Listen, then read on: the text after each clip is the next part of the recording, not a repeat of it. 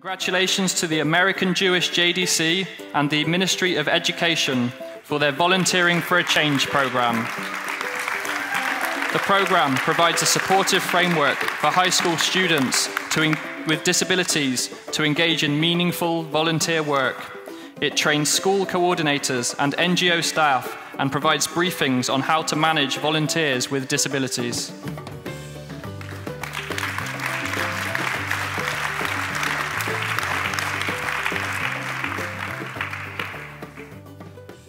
Hi, I'm Ifat from JDC, and I'm here with Mimi from the Ministry of Education and David from Elwyn, Israel.